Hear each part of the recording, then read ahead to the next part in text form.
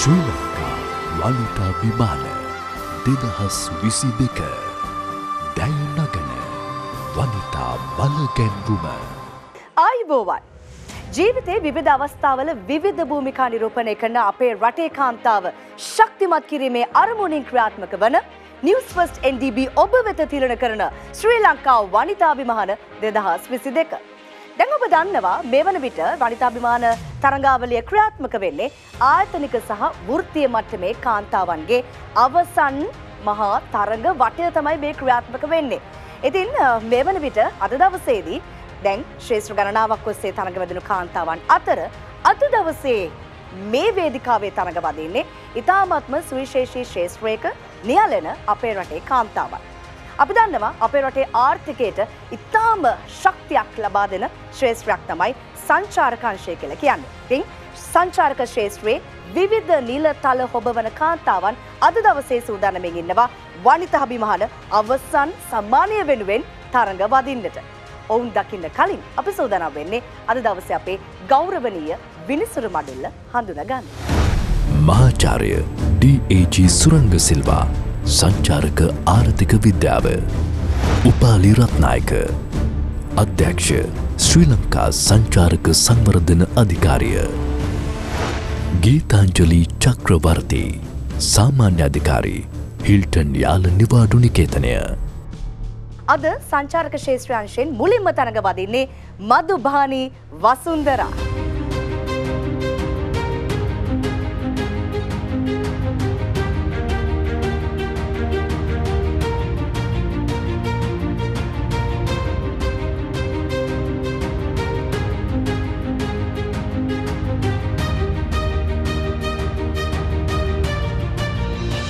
සංචාරක ශේෂ්ත්‍රයට මම පිවිසෙන්නේ දැන්ට වසර 27කට ප්‍රථම සංචාරක මණ්ඩලයට කළමනාකරන සහකාර තනතුරක් සඳහා එදා පටන් මම සංචාරක ශේෂ්ත්‍රය වෙනුවෙන් විශේෂයෙන්ම ශ්‍රී ලංකාව විදේශ රටවල සංචාරක ආකර්ෂණ දේශයක් හැටියට ප්‍රවර්ධනය කිරීම සඳහා විශාල කාර්යභාරයක් අලෙවිකරණය හා ප්‍රවර්ධන කටයුතු වල කරගෙන ගියා. මගේ වෙච්ච ප්‍රධාන දායකත්වයක් තමයි චීනය ශ්‍රී ලංකාවට සංචාරක ආකර්ශනීය රටක් හැටියට විවෘත කිරීම. ඊට අමතරව ශ්‍රී ලංකාව විවිධ රටවල ප්‍රවර්ධනය කිරීම සඳහා නොයෙකුත් වැඩසටහන් රාශියක් මගේ සේවක මඩුල්ලක් සමග මම කරගෙන ගියා. ඔබතුමිය ප්‍රකාශ කර ආකාරයට චීන සංචාරක කර්මාන්තය ශ්‍රී ලංකාවේ ප්‍රවර්ධනය කිරීම සඳහා වේසමාංශ වෙච්ච කෙනෙක් විදියට පශ්චාත් කොවිඩ් යුගයේ ආරම්භ වෙලා තියෙනවා. එවැනි අවස්ථාවක මොන වගේ නවෝත්පාදන උපාය මාර්ග චීන සංචාරකයන් ලංකාවට ඇද ගැනීම සඳහා ඔබ සැලසුම් කරලා තියෙනවද? අපිට ආරංචි වී තියෙන අන්දමට චීනය සංචාරකයන්ට විවෘත කරන්න තව අවුරුද්දක් විතර ගත වෙයි කියන එක. නමුත් චීනය සංචාරකයන් අතර ශ්‍රී ලංකාව අපි ජනප්‍රිය කළ යුතුයි. ඒ කියන්නේ ඒ අයට අමතක කළ යුතු නෑ ශ්‍රී ලංකාව කියන රටක් තියෙන බව. ඒ නිසා ඒ අය දැනුවත් කිරීම සඳහා අපි හුඟක් දුරට ඔන්ලයින් ක්‍රමවේදය තුලින් තමයි දැනට සංචාරක ප්‍රවර්ධන කටයුතු කරන්නේ. ඒ ට්‍රැවල් ඒජන්සි මාර්ගයේ මොකද ඒ අය තාම විවෘත කරලා නැහැ ලංකාවට හරි වෙන ලෝකේ රටවල් වලට සංචාරකයන්ට යන්න. කොයි වගේ මංමාවත්ද විවෘත කරලා තියෙන ප්‍රජාවට ඔබ කරන කාර්ය හරහා යම් ප්‍රතිලාභයක් බෙදා ගන්න රටේ හැමතැනම බැලුවොත්? දැනට මේ අවස්ථාවේදී අපි අලුත් කර්තව්‍යයක් සඳහා අතගසා තිනවා. ඒ තමයි ශ්‍රී ලංකාව සංචාරක ආකර්ෂණයක් හැටියට film tourism සම්බන්ධයෙන් to promote Sri Lanka as a film destination overseas. So in that respect we are actually working on a single window approval process to get all the support from the agencies connected to tourism to spearhead this process through Sri Lanka tourism, because it's very much important that it will be facilitated through Sri Lanka tourism. So I hope it is in the cabinet level now. When it gets approved, I think we will be able to get more films to the Sri Lanka that will finally benefit the community, because there are a lot of crews, the cast and the production people, the equipment, suppliers, everybody will be benefited out of that project. Thank you. මීළඟට තරඟ වදින්නේ භාග්‍යා මහවිතානගේ.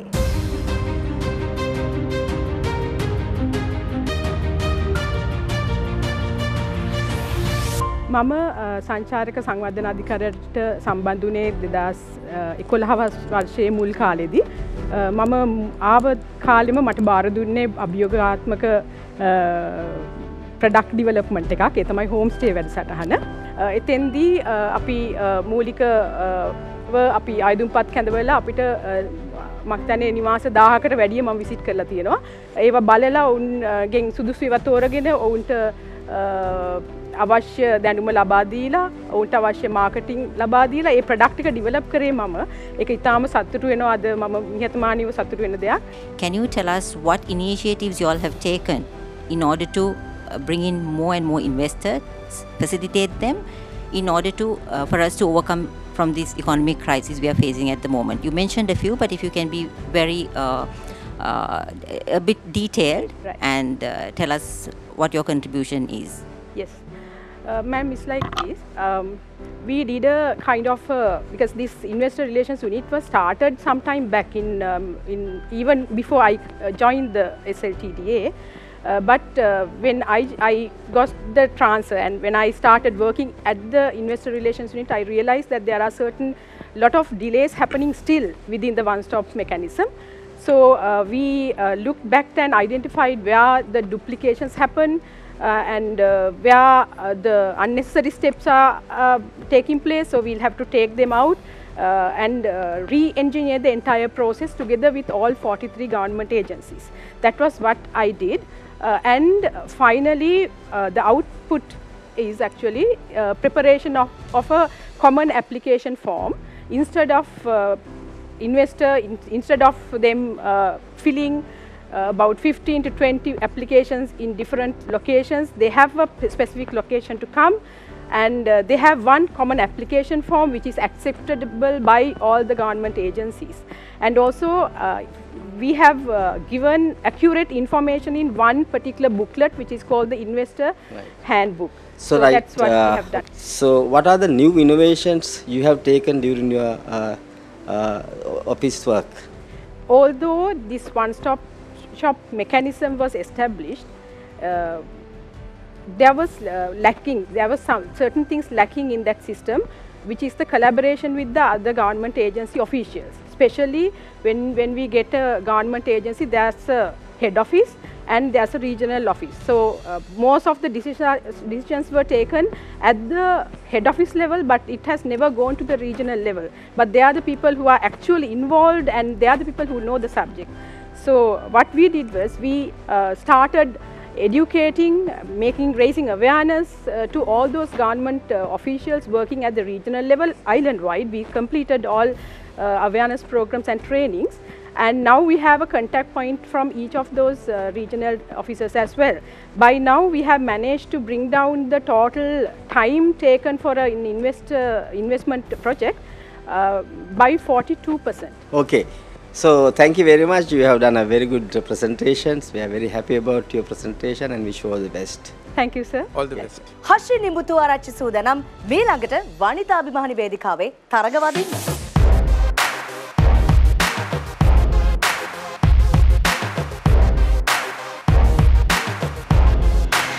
ලංකාවේ ආහාර නිෂ්පාදන ශාස්ත්‍රය ගත්තාම ප්‍රමිතිකරණය කියන්නේ standardisation කියන එකෙන් අපි ගොඩක් ඉහළ තැනක ඉන්නවා. නමුත් හෝටල් ශාස්ත්‍රය නැත්නම් මේ හෝටල් ශාස්ත්‍රය ආහාර නිෂ්පාදනය කියන ඒ මාතෘකාව ගත්තාම මීට අවුරුදු 15කට විතර කලින් තමයි ස්ටෑන්ඩඩ් සහ කියන්නේ ඔය ප්‍රමිතිකරණයට ඒගොල්ලෝ යොමු වෙන්නේ. පිටරටවල් එක ගත්තාම පිටරටවල් වල මීට වඩා ගොඩක් දියුණු ආහාර සුරක්ෂිතතාවය සම්බන්ධයෙන් නීති රෙගුලාසි සහ විධිවිධාන තියෙනවා. What is your contribution towards the overall operation of the hotel? It's like this because now when it comes to standardization of food, I'll speaking about food, the standard is ISO 22000 and the basement of the standard is HACCP, Quality Management System. So how does that apply for the hotel industry is, anyone can cook food. When you go for a hotel, you just think about a scrumptious food and you know it's very interesting and you want to enjoy it. Yes, but in the same time that should be safe, and you should. Anyone does not want to experience a food poisoning or a disease or an unexpected allergic reaction after consuming food. So what my job is to make sure the food is made in a way which is hygienic, clean, and safe manner, and of course the traceability. Of course, if something goes wrong, even we made the food correctly, but after eating the food, you might feel some uncomfortable feeling like food poisoning or whatever. So when you complain, so we have the food safety management system has the necessary documentation and the procedures and practices to find what went wrong. And we are accountable for the guest, and we can find, we can just solve the issue, and at the same time we can make the corrective actions to avoid further occurrence of that incident. And of course, when we are dealing with the foreign guests, customers, standards are important, because if you get a list of checklist of requirements when foreigners coming to your hotel, you will be getting a list of requirements to be ticked. So that has a vast area of food safety and hygiene, and of course the general health and safety of the hotel. So I am making sure with the team, the brilliant team I'm working with, everything is delivered safe and sound. Okay. මීළඟට තරග වදින්නේ ධාන්‍යා වික්‍රමසිංහ.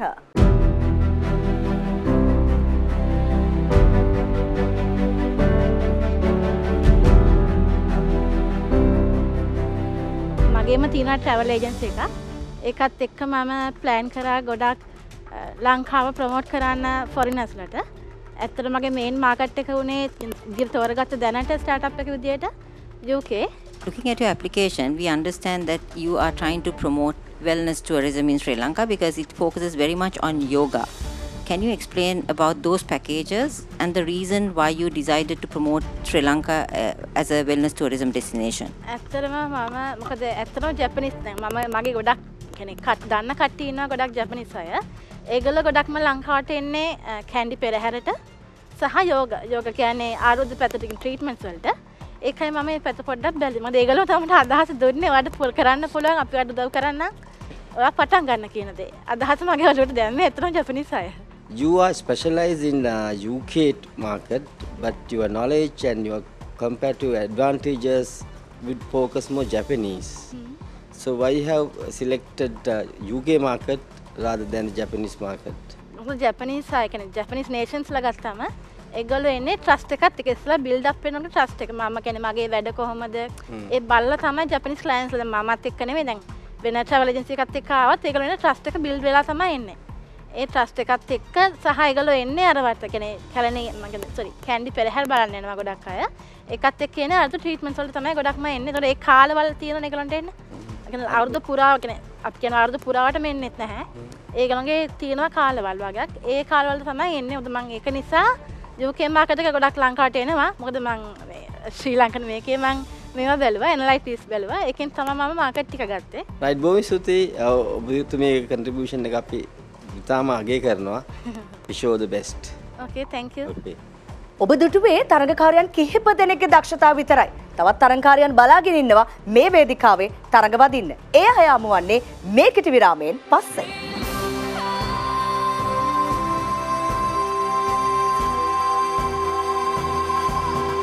ශ්‍රී ලංකා වනිතා විමාන 2022 දැය නගන වනිතා බලගැන්වුම සංචාරක ශේෂ්ත්‍රයෙන් මීළඟට තරඟ වදින්නේ ඉසුරිකා සඳනී.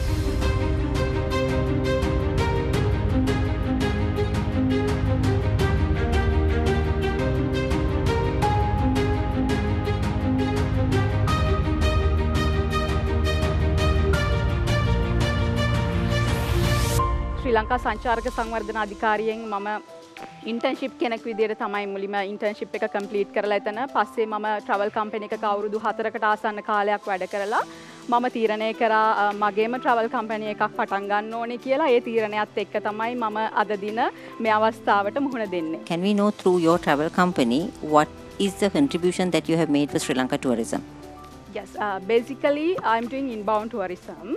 So since last year, to be honest, I need to explain that because last 2 years we couldn't contribute much to the industry because of the COVID pandemic situation, and apart from that there was a bomb blast in 2019. So unfortunately, I couldn't continue this properly. But last year, end of last year, I decided to start this again. So within a year of time, I'm happy to say that I have contributed to the country with actually considerable amount of dollars. So I have done more than 20 to 30 tours so far. So with that, I have given a good contribution to the country. So I'm proud of that. How many are working with you in your company? And also, like, I mean, what are the main product that you are adding with your whatever the packages you are promoting? And also, like, I mean, what would be the message that you would like to give it to the other the woman or maybe the female to get into the industry? 3 questions I asked. Yes, of course. For the first one, actually now altogether 10 people are working with us, especially with the marketing department, IT department and the accounting department. But apart from that, there are several guides and drivers, especially chauffeur guides who are working with us. Almost 20 chauffeur drivers and guides are working with us. So apart from that, actually I need to tell regarding the product that we are doing. Mainly we are doing marketing based on social media. Apart from that, our website. So based on that, we are doing all the marketing campaigns. So we are getting tourist inquiries.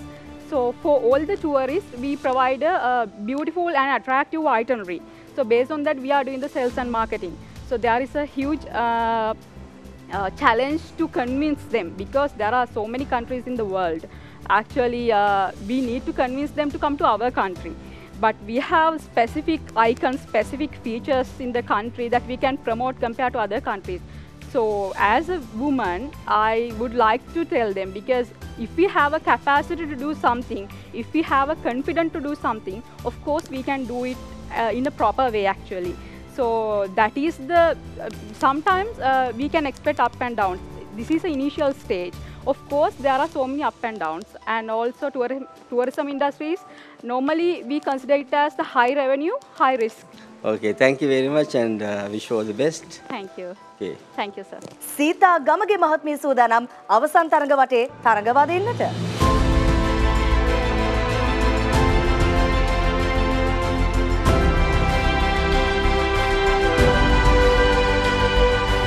ඇත්තටම මම professional nurse කෙනෙක්. මගේ rooms දෙකකින් තමයි මම start කරේ මගේ විලා එක. දැන් ඒක මම එක්ස්පෑන්ඩ් කරලා තියෙනවා රූම්ස් 6ක් දක්වා. මම ස්ටාර්ට් කරේ මගේ බිස්නස් එක 2017 2018 මම 2018 සහ 2020 මම booking.com එකෙන් 9.5 and 9.2 award දිනාගෙන තියෙනවා. ඔසිතමත්මී අපිට සන්තෝෂයි ඔබතුමිය දෙවැනි වෘත්තීය විදියට එමත් නැත්නම් ව්‍යාපාරයට යොමු වීම සංචාරක කර්මාන්තේ. එතකොට මේ සංචාරක ව්‍යාපාරය යමක් කරනකොට අපි විතරක්ම නෙමෙයි ප්‍රජාව ගැනත් බලන්න ඕනේ. ඒ වගේ ප්‍රජාව පැත්තෙන් ප්‍රතිලාභ ලබා ගන්න මොන වගේ මංමාවත් විවෘත කරලා තියෙනවද ඔබතුමියගේ ව්‍යාපාරය සම්බන්ධව? ඇත්තටම මම ජොබ් ඔපචුනිටි දීලා තියෙනවා. ජොබ් ඔපචුනිටි 5ක් දීලා තියෙනවා. 3 wheel ඩ්‍රයිවර්ස්ලාට අපි ඔක්කොම එන හයස් දීලා තියෙනවා. ඒ වගේම මේගොල්ලොන්ගෙන් සහයෝගය අපිට ගොඩක් ලැබෙනවා. අනිකුත් කාන්තාවන්ට ඔබතුමියට මොනවද දෙන්න තියෙන පණිවිඩය? ඇත්තටම කාන්තාවක් හැටියට මට දෙන්න තියෙන පණිවිඩය තමයි මම ඇත්තටම මේ ක්ෂේත්‍රෙනකොට ආවේ 0 වලින්. මට බිස්නස් ගැන දැනුමකුත් නැහැ, ටුවරිසම් ගැන දැනුමකුත් නැහැ. මගේ කැමැත්ත තිබුණා. කැමැත්ත නිසා මම ඒකට පටන් ගත්ත බය නැතුව. මං කියන්නේ තමන්ට කැමැත්තක් තියෙනම් බය නැතුව එන්න වෙන්න බිස්නස් එකකට තමන් ඒක ඇත්තටම දියුණු කරගන්න පුළුවන් කියන පණිවිඩය මට දෙන්න පුළුවන්. ඔබතුමියගේ මූලික රැකියාව දියාවෙලම හෙද සේවය. ඔව්. සහ දැන් තින්නේ සත්කාරක සේවය. ඔව්. එතන මේ දෙක අතර මොන හරි සම්බන්ධතාවයක් තියෙනවද? හෙද සේවය සත්කාරක සේවය අතර? ඇත්තටම තියෙනවා. ගොඩක් වෙලාවට අපි අපේ සේවයක් වෙන්නේ දෙපැත්තටම. අනිත් එක අපි ගැටෙන්නේ ප්‍රජාවත් එක්ක. ප්‍රජාව කියන්නේ ගෙස්ලත් එක්ක හොස්පිටල් එකෙත් පේෂන්ස්ලා කියන්නේ ගස්ලා හැටියට. බොහොම ස්තුතියි. මම හිතනවා අලුත් නිර්මාණශීලී දායකත්වයක් සංචාරක කර්මාන්තර කරමින් ඉන්නවා. ඔබට සියලු ජයග්‍රහණ ලැබේවා කියලා ප්‍රාර්ථනා කරනවා. Thank you very much. අනුෂා ෆ්‍රිඩ්මන් ඇයයි මේ ළඟට වනිතා අභිමානී වේදිකාවේ තරග වදින්නේ.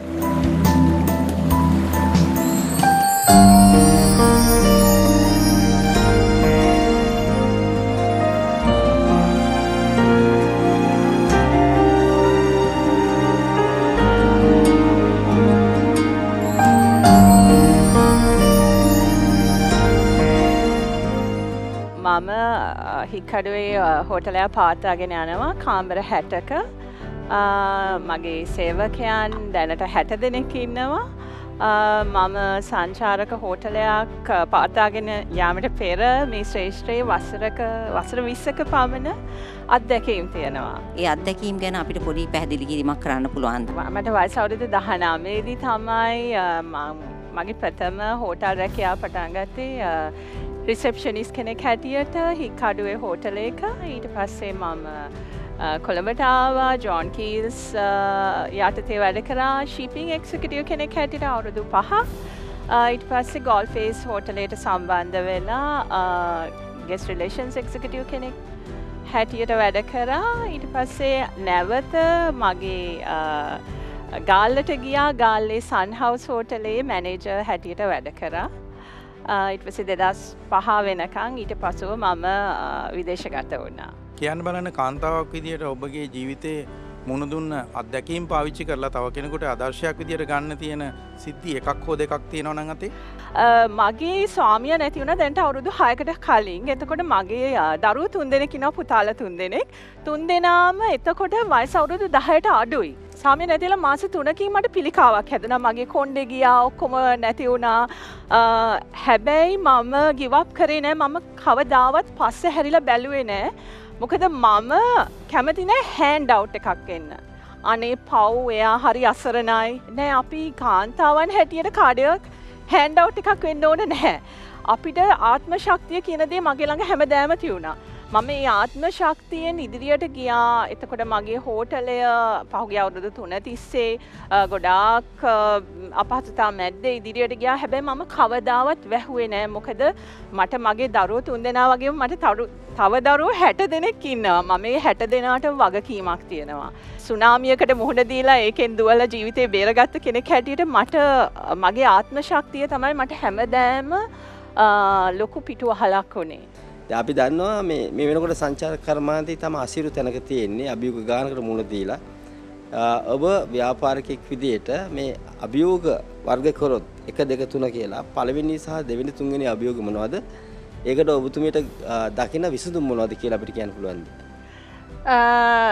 කෝවිඩ් සහ ඊස්ට් ඇටැක් එකත් එක්ක අපිට ආව ලොකුම අභියෝගය ඇත්තටම අපි පුරුදු වෙලා හිටියේ. මම හික්කඩුවේ ඉපදිලා ජීවත් වෙච්ච කෙනෙක් හැටියට අපිට මේ සුදු හැම තියෙන කට්ටියට තමයි අපි හිතුවේ සංචාරකයෝ. අපි ඇත්තටම අපේ මිනිස්සුන්ට ලොකු ගරුත්වයක් දුන්නේ නැහැ. දේශීය සංචාරකයින්ගේ තියෙන වටිනාකම ඇත්තටම මම අඳුනගත්තේ මේ කෝවිඩ් වලත් එක්ක. අපේ දොරවල් ඇරලා තිබුණේ මගේ සේවකයින්ට පඩි නද ගෙවේ මගේ දරුවෝ 3 දෙනා ඉස්කෝලේ යවුවේ. මගේ දේශීය සංචාරක නිසා මගේ මිනිස්සු නිසා. ඇත්තටම පහුගිය අවුරුද්ද බලනවා නම් කෝවිඩ් එක වහලා තියපු අවුරුදු වලින් මේ තාක් අපි ප්‍රොෆිට් එකක් ගත්ත එකම අවුරුද්ද. ඉතින් ඒක මම හිතනවා ඒක අපි ලවපු ලොකු ජයග්‍රහණයක් පවුලක් හැටියට, ලවංග ෆැමිලි එක හැටියට. බොහොම ස්තුතියි. ඔබතුමියගෙන් අපිට අධ්‍යයනය කරන්න පුළුවන් ගොඩාක් අත්දැකීම් තියෙනවා. ඒ නිසා ඔබට ජය වේවා කියලා ප්‍රාර්ථනා කරනවා. බොහොම ස්තුතියි. අද දවසේදී මේ ඔබ දුටුවේ රටේ ආර්ථිකයට ඉතාම ශක්තියක් ලබා දෙන සංචාරක ක්ෂේත්‍රයේ නියැලෙන අපේ රටේ දක්ෂ කාන්තාවන්ගේ හැකියාවන්. ඔවුන්ගේ ජයග්‍රාහිකාව කවුරුන්ද කියලා හොයාගන්න වෙන්නේ හරියටම ජාත්‍යන්තර කාන්තා දිනයේ දවසේ අපේ සම්මානනීය රාත්‍රියේදී. ලබන සතියේ අපි සූදානම් ඔබව හමු වෙන්නට. ඔබ බොහොම ආදරය කරන විවිධ ක්‍රීඩා හැඩතල හරහා රටේ ජාතික මට්ටමේ ජාත්‍යන්තර මට්ටමේ විවිධ දක්ෂතාවයන් පෙන්වපු අපේ රටේ ක්‍රීඩාංශයේ දක්ෂ තරගකාරයන් සමගින්. එහෙනම් අපි ලබන සතියේ ඔබ මහ වෙන්නේ ඒ දක්ෂ ක්‍රීඩාංශයේ තරගකාරයන්ගේ විස්තරත් එක්ක. අපිට එකතු වෙන්න. මේ නම මතක තියාගන්න. News First NDB ඔබ වෙත තිරණ කරන දය නගන වනිතා බලගැන්වීම ශ්‍රී ලංකා වනිතා අභිමාන 2022 සුබ රාත්‍රියක්.